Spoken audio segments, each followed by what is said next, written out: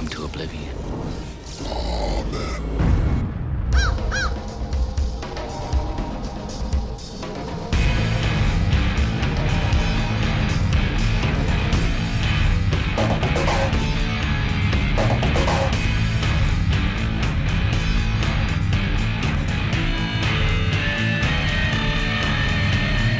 The power of pure intellect. Welcome to Oblivion. Project Shadow starts now. Hello everyone, and welcome to this episode of Project Shadow. I don't get to use that intro very often, but today, if you can't tell, I am kind of broken up and raw on the inside. Just got back from watching Avengers Endgame, and I felt that it was appropriate for today. Hi, if you're new to the show, my name's Charlie. You might know me better as sci-fi fantasy writer C.E. Dorset, especially if you're reading my new book, Crucify My Love, or listening to its companion podcast, Mask of the Gods. And, okay, here's what I'm going to try to do. Because, I just came out of a movie where I basically spent a lot of time crying, and I'm a little raw on the inside. It was amazing. So here's what we're going to do. I'm going to try to talk about this film the best I can without spoilers. I will give a spoiler warning before we go into the spoiler section, but there will definitely be a spoiler section to this podcast. There may actually be an entire week of spoiler episodes next week, because there's so much I want to talk about what I just saw, and I don't know if I will have time to say it today or not, and I don't know. We'll have to see. So let's start with the hype. This may be one of the most hyped movies I've ever gone to. The early reviews that I saw were, beyond amazing. And it was all true. It was all true. This Avengers Endgame is the culmination of, 20 films in 10 years, all coming together in one movie to make for a cinematic event that I didn't think was possible. There are tie-ins in this movie going all the way back to the first Iron Man movie. And all throughout, there are little things, little nods to everything that has happened along the way, and everything that got us to the point where we're at. So, I can't imagine how they pulled this off. I really can't. The writer in me is so envious of the talent and manpower that went into making this film, because the acting is phenomenal. The writing is amazing. The directing is outstanding. This should be the first superhero movie to seriously win Best Picture at the Academy Awards. Not just because of its story and themes and impact, but because there will never be another movie like this. Because even if Marvel's able to pull it off again, even if we go through phases 5, 6, 7, and 8, and they give us another event like this, and even if it is as good, or if DC gets their act together and finally gives us this kind of a movie, it will inevitably be compared to this film. It's hard to explain how much this movie is indebted to the previous 10 years of films that came out before it. This is a pure comic book cinematic experience. And if you remember from my review of Into the Spider-Verse, I said that I didn't think a movie could be more of a comic book. Well, Avengers Endgame is kind of the ultimate comic book movie. It's that ultimate crossover comic that you're excited about, but you don't think they're going to be able to pull it off because that's going to be too many characters and too much story and too many things that have to happen to make it work to get there. And along the way, you keep getting surprised. Like, I didn't think Avengers would work. I hate to be all nostalgic, but that is a side effect of having gone to this movie. I didn't think the first movie, Avengers Assemble, would work. I didn't. The idea that they were going to start all of these separate franchises and all these movies and then have all the characters come together in a cohesive narrative and move forward, I didn't think that would work. And it did. And I didn't think Infinity War would work because I couldn't imagine how the Guardians of the Galaxy would get folded in next to Thor and Captain America and everyone. And they did. And in a lot of ways, I felt like they had peaked with Infinity War because you brought all of those characters together, all of those franchises together, all of that history together, and told such a powerful, moving, character-oriented story that didn't feel that it was dictated by plot. And that's where I was wrong. They did it again. This movie is motivated from the characters. And that's really hard to do in a sci-fi fantasy epic thing like this.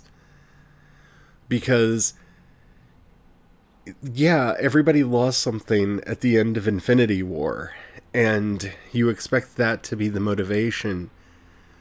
But there are, like I said, there are references going all the way back to the first Iron Man movie that if you've been watching this whole time, this movie, I think it was Dan Stevens who said it, this movie is your reward.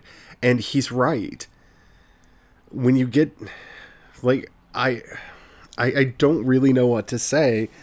Like, even, and it's not even like, I don't know what to say without spoilers, because it's going to be hard enough to talk about this movie once, you know, the spoiler warning drops and I can actually talk about the events of this movie, because really from the beginning through, anything that I say is a spoiler, which is why they were very, you know, they're being very careful asking people not to spoil this movie. I will say, if, like me, you assume that the trailers were all from the first, like, 30 minutes of the movie, yeah, for the most part, the trailers are almost exclusively from the first, like, 30 minutes of this 3-hour behemoth. And the movie goes by so quickly, even given how long it is and how much happens in it. It feels so short. And I don't know how they pulled that off. There are not enough superlatives for me to throw at this movie to make it, to explain to you how good it is. There really aren't. I mean, the pacing, the character arcs, everything fits together. And not only within its own internal logic, but the way they connected the events and the character growth that we've seen from these characters over these previous 20 films. Like, it's phenomenal. It is so powerful. It's so moving. You will laugh. Well, actually, let's get the order correct. You will cry. You will laugh. You will cheer. You will be shocked. You will be horrified. You will cry again. You will laugh. You will laugh again. You will cheer. You will cry. And then you will be just torn apart for the last hour of the movie. In all the good ways. In all the right ways. In all the ways that I never thought a big budget superhero movie could do, this movie does it. And like the bar for what a finale should be, like I would be so like shaking in my boots if I was Dan and Dave doing Game of Thrones, or if I was working on any of these other projects that are at this like big cumulative moment right now, because you're going to be fairly or unfairly compared to this movie and what it was able to accomplish so economically, so powerfully, and without missing a beat. If you have not seen Avengers and you don't want to be spoiled, I'm not going into spoilers yet, but guard yourself and get to this movie as soon as possible, because there is a lot that happens in this movie that people are going to want to be talking about. And when I say a lot, like a lot, that's why I was very honest. Like, I might spend most of next week just talking about different parts of this movie, because there is something there that I could go on for about an hour on for like dozens, if not hundreds. And I try to keep these episodes down to like, 30 minutes, because that's what you all have asked for. And I'm going to try to do that. I'm really going to try to do that. But you're going to want to get to this movie as quickly as you can, because the spoilers will not remain unspoiled very long if they're not already out there, because I'm pretty sure some troll has already started posting them somewhere. And if you don't want to know what happens and go into this movie fresh, and I think you probably should want to go into this movie as open and fresh as you can, because I don't think knowing a spoiler, like if I told you the end right now, I don't think it would matter. I really don't, because the road to getting there and the emotional impact that is built into the film to get just, it's so powerful what happens and how it happens and how it gets brought about. Like, I don't think this movie could be spoiled, even if somebody wanted to, just because it's so well written and so well crafted that even if you knew everything that happened, I'm pretty sure just on writing alone, the writing and the acting alone, you would still be blown away when you actually see how it happens. And that is a testament to the craft that went into this movie. The Russo brothers have given us some phenomenal films over the years, and this movie just shows their pure talent, because they got performances out of Chris Evans and Chris Hemsworth and Robert Downey Jr. Like, I knew they were good actors, and I've seen them give great performances over the years. And, true to form, I mean, even Rocket, man, that's huge, because Rocket is a CG raccoon, and yet through the voice acting by Bradley Cooper and really good direction and animation, Rocket is just so good.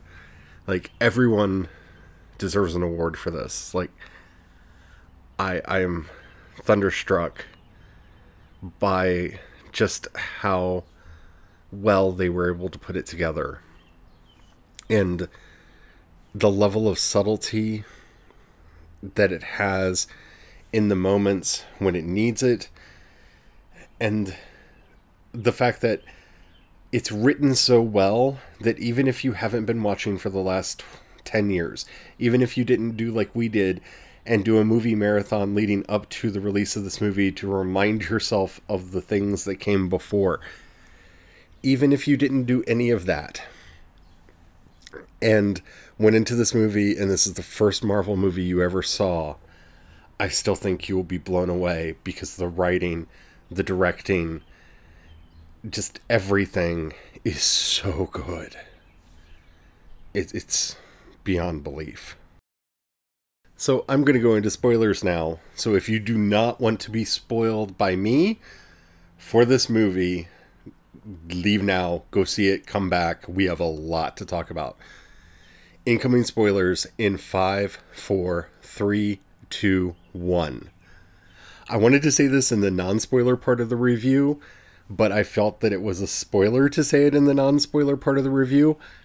Anybody who didn't want spoilers for this movie, who listened to my prediction episode, I am so sorry for spoiling a lot of this movie for you. I got so much right in my predictions for this movie. Like, I think all my predictions came true except for one. I might have to listen to that episode again and do a full scorecard, but I know the predictions that I keep making when talking to Brian and some of my other friends, and every one of them came true. Every one of them came true.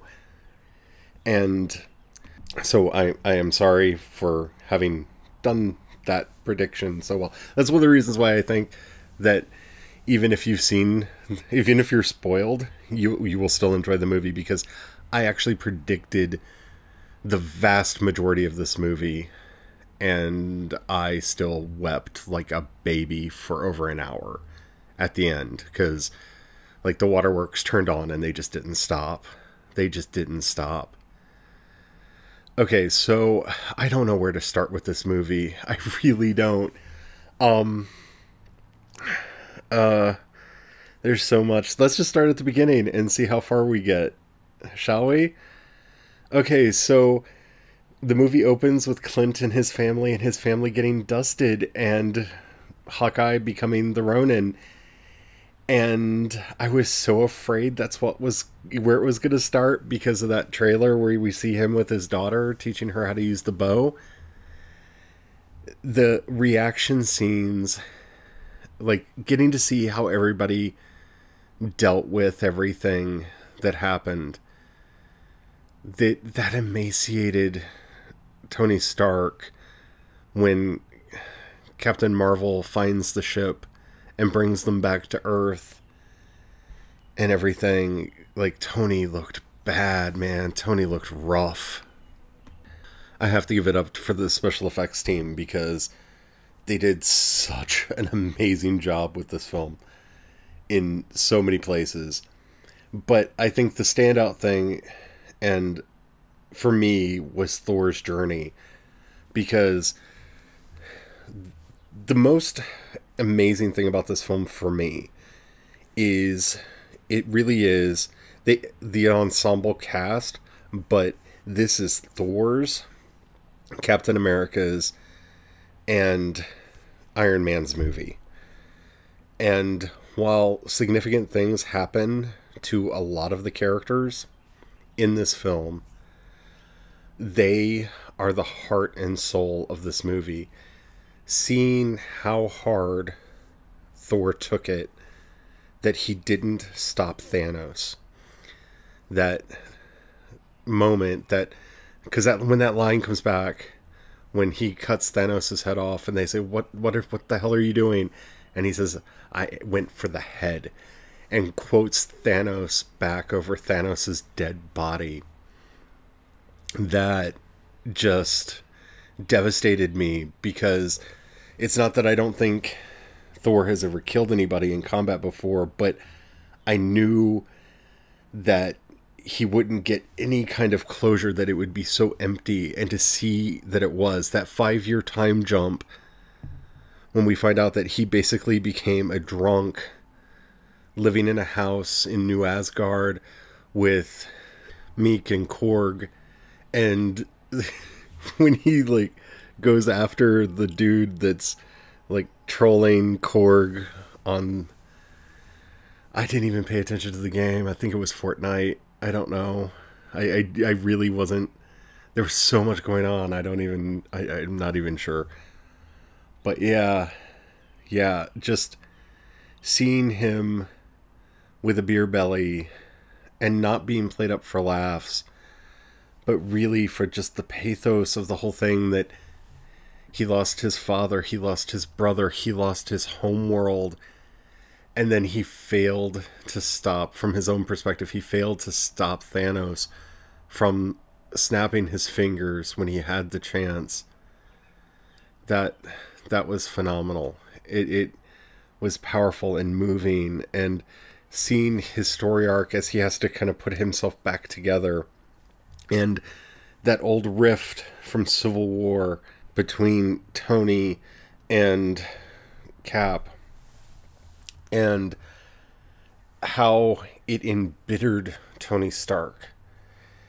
And it there's so much in here. I mean, I really don't know what to talk about, because so much happened that was just, oh my god. I mean, this really was such a well-written and well-structured story. And, you know, I have read some of the comics leading into this, and, you know, was familiar with various ways that the Infinity War could end, and I kept waiting for Captain Marvel to put on the gauntlet, or for Nebula to put on the gauntlet, or... Okay, so let's go back. I'm sorry, I'm really scattered because so much happened in this movie, and there's no easy way to talk about it because so much happened.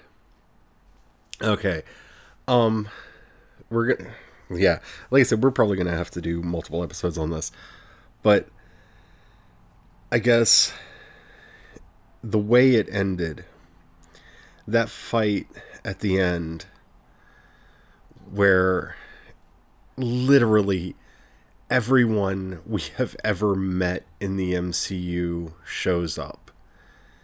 Everyone that we have ever encountered ever comes to fight in the battle with Thanos in New York. I've seen so many battles, like epic, multiple people, army on army battles, since the Lord of the Rings movies came out and kind of made that popular. But, and I feel like I'm just being hyperbolic about this movie, but this was probably the best of them that I've ever seen. And not just because it was like the most recent with the best technology to make it really look like armies clashing or anything like that, but because of how the fight was choreographed and the way events went back and forth in a way that felt natural, in a way that felt like it worked. It really did feel like a battle, and it plays with your expectations in so many ways that you think you know what's going to happen, and then just constant reversals over and over and over again until you finally get that moment at the end. And I know I've already said spoiler warning, but if you thought it was just going to be mild spoilers and don't want spoilers and didn't check out, this is the end of the movie. When Tony steals the stones from Thanos. Like, he doesn't steal the glove, he steals the stones and uses them to dust Thanos' army. I was devastated. I was destroyed, because that is the moment that Tony Stark's storyline has been running towards this entire time. That is the ultimate pinnacle of where we're going to, because his last line there before he snaps is "I am Iron Man," and snaps his finger. Oh my goodness. This is a man who went from being selfish to self-aggrandizing and self-important, and then self-critical, and just, I mean, by the time we meet him in this movie, he is so jaded and broken. And it's not like he comes full circle, it's that he finally answers the questions brought up in Iron Man 3 of, is he Tony Stark or is he Iron Man? And when he says those words, when he says, "I am Iron Man," and snaps his fingers, that's when you know he's realized his entire life was leading to this. He built the glove that Thanos stole. He built the tech that caused all of this to happen. He's the reason. He and his father are the reason all of this came about.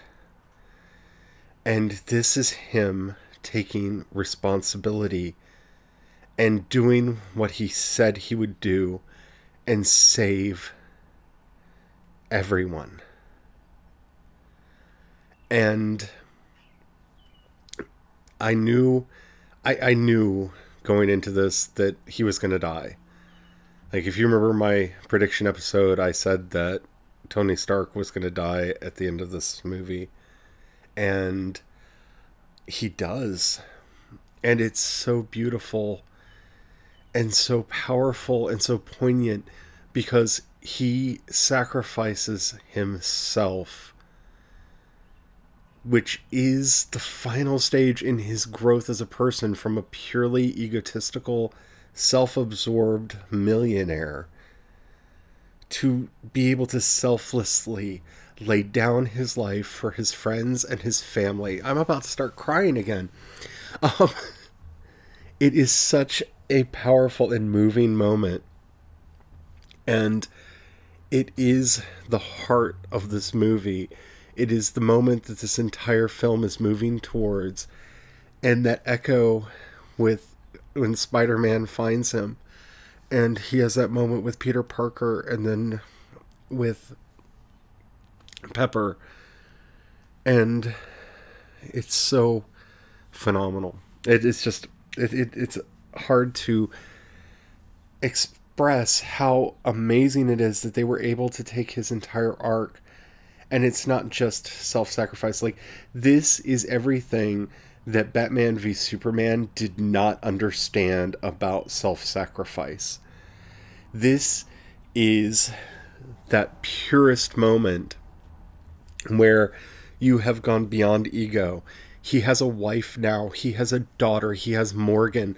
He understands better than anyone, because he's been thinking about it since the Battle of New York, the first Battle of New York, what it would take and what he would be willing to give to save people and to make it right. And this is his just perfect culmination moment where he saves them. And yeah, it is everything. Like, that moment was born in Iron Man 1, and it was born in the cave. Like, he was going to sacrifice himself from the moment in the cave when he watched his doctor die. That is the seed. Like, if this was a worse written movie, we would have gotten a quick montage, and it would have started there of him watching him die and going through all of the things that he learned, all the way just leading to this. But it knew it didn't have to do that. It knew it didn't have to take that time, because we've been with the franchise and we've watched him grow and develop as a character this whole time. And it's more than anything the heart of this movie. And it's not even the only sacrifice in here, because I haven't even talked about Black Widow or any of the other stuff. Okay, I'm going to do one more segment on today's show, so we're going to be 15 minutes longer than normal, but I'm not going to stop here. Because there's at least one more thing that I have to talk about, if not 1,000 more things that I have to talk about before I'm even close to ready to say that I'm done, and that's Steve Rogers. Chris Evans is such a good actor, and I wish him all the best for everything that he does after this. I've watched his career for so long, and I've loved him in so many movies outside of him playing Captain America. Like, if you haven't seen any other Chris Evans movie, definitely check him out. He's an unsung hero of cinema. But as soon as they introduced time travel, and I said this in my what should have been spoiler predictions episode on this, that he was going to go back to Peggy. And every time he time traveled, I just sat back and I just said to myself, I just whispered in the theater, he's going to 1953. He's going to 1953, because that's what we know. Peggy met her husband, who is never named, in 1953. We never find out who she married. And it always kind of stuck with me until I just made my own little headcanon that somehow Steve finds a way to get back to her, because I couldn't imagine Peggy falling in love with someone else. And at least not in the way she had with Steve. And I actually wore my Agent Carter shirt to the movie, and I'm wearing it now as I'm talking to you, because my deepest wish is that I would see Peggy in the movie. And I wore this shirt because then if that happy ending that I wanted for the film didn't happen, I could at least look down and say to myself in my own like stupid way that Peggy was there because I wore her there. I'm sappy like that. I get really, I'm sitting here crying over a Marvel movie talking about it. So you can get a sense of who I am as a person. But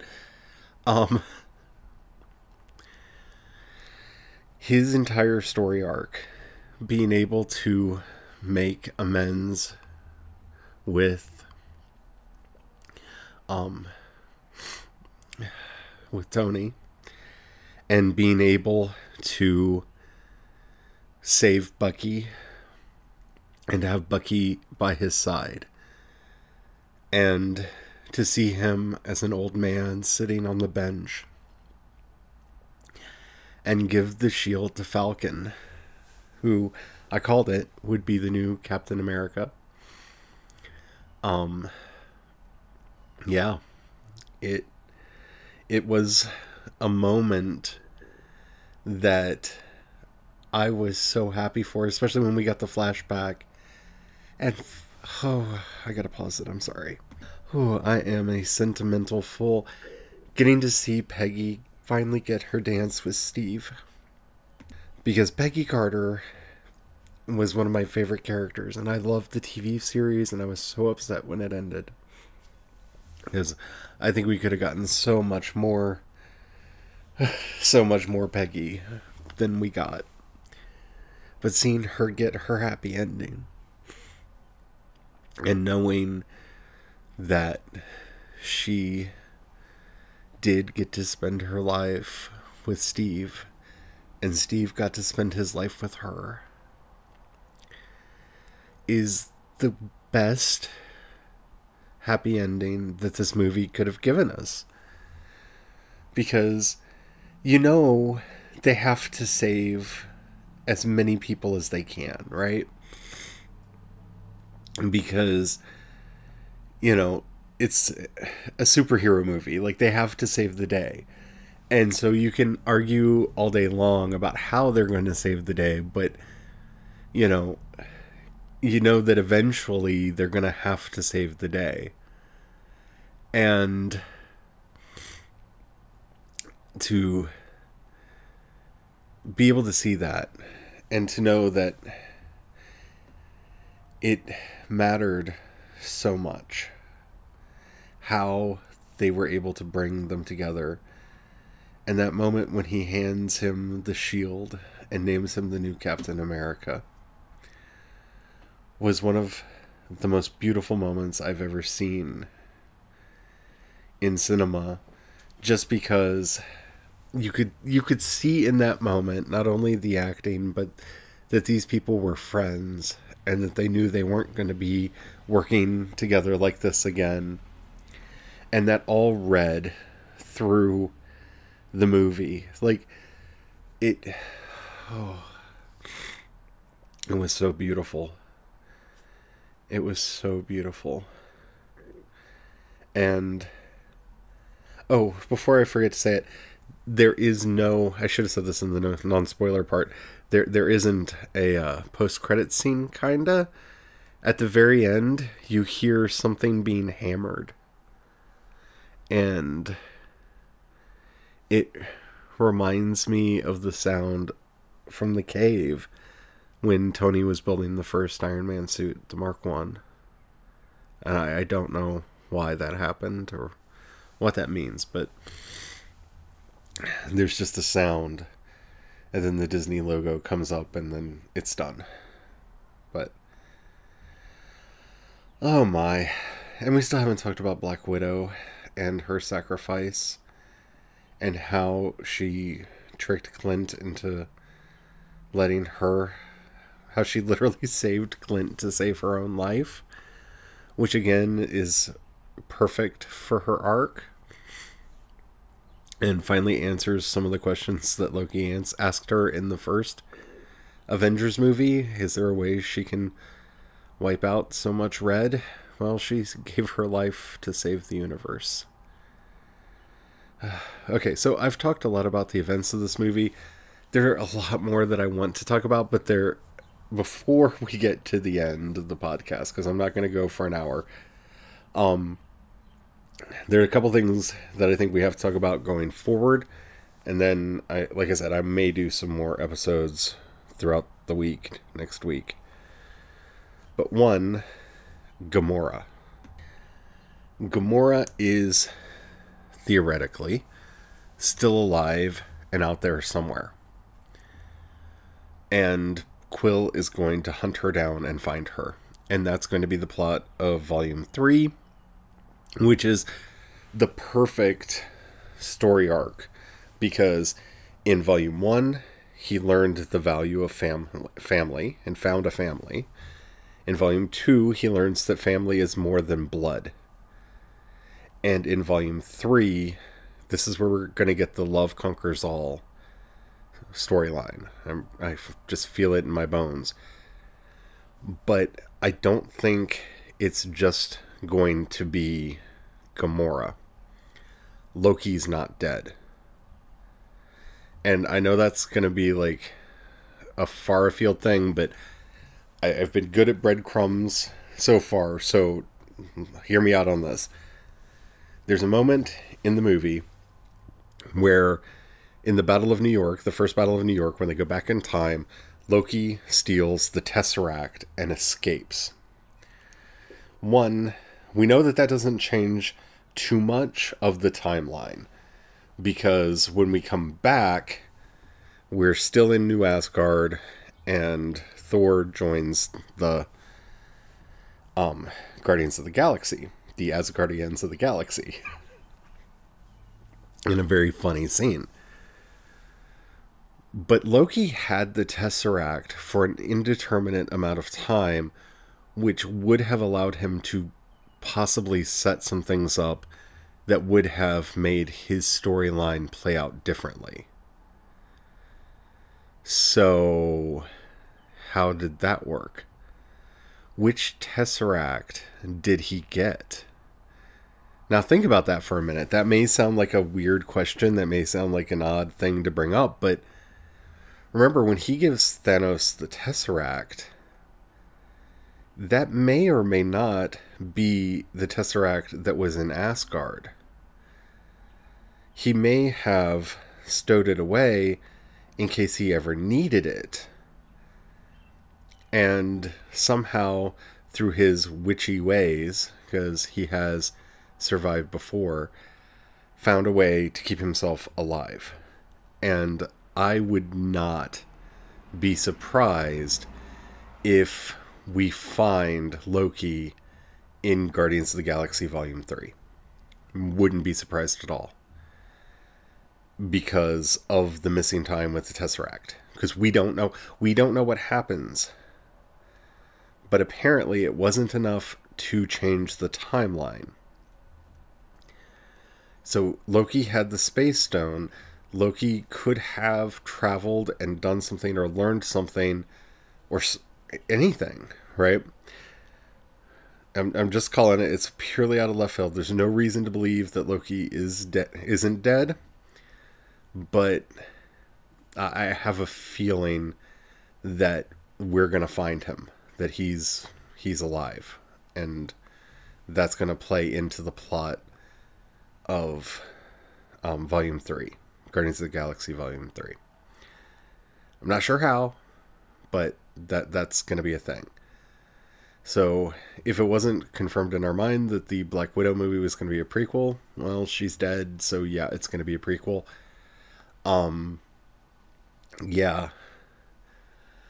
This movie, man. Okay, there's one last thing that I have to bring up before we get to the end of the episode, and we're almost there. At Tony Stark's funeral, we get this long camera pan from Pepper, who puts the arc reactor into the flowers, back. And as we're going back, we go from group to group to group to group, and we see all these faces that we recognize and know throughout.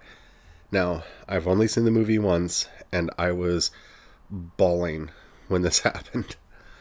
But there was a guy, before we get to Happy and Morgan on the porch, there's a guy standing by himself.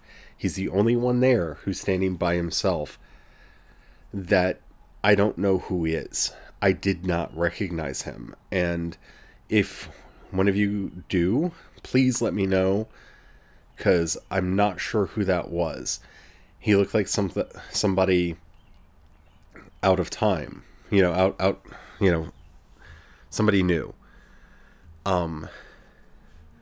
My personal theory is that that's Nova, and that's how they snuck him into the movie.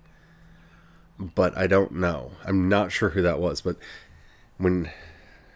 if I get it, I don't know that I'm going to get a chance to go see it in the Pain Palace again, because it hurt a lot going to this movie.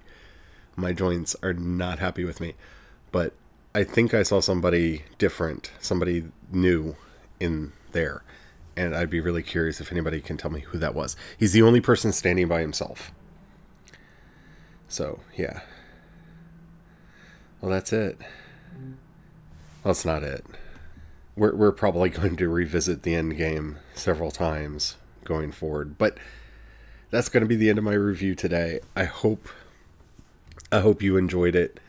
If you like this episode and the app that you're listening to me on allows you to rate either this episode or the podcast in general, please do so. That helps me out a lot. It tells the algorithm to share me with more people.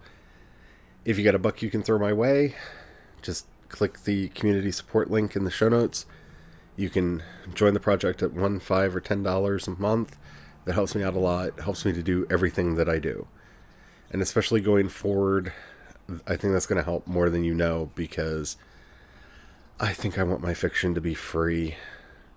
I think mainly free from Amazon. Listen to my episode on exclusivity, and if I break out of that exclusivity, like I'm thinking about doing in June, then my income from my books is going to drop like a rock. But anywho, if you can support If you can join and support the project, that would be great. If not, if you don't have the money or don't feel like it right now, that's okay. Just share this episode with people that you think might enjoy it. If you want to get in touch with me, I'm C. Dorset on Twitter. You can download the Anchor app, follow Project Shadow, and leave me a voice message. Or just go to projectshadow.com. You can find links to all my social media and everything that I do there. I am so grateful to have gotten this movie, and I'm amazed by it. Anyway, I'm going to go try to put myself back together. Until next time, don't forget, have the fun. Bye.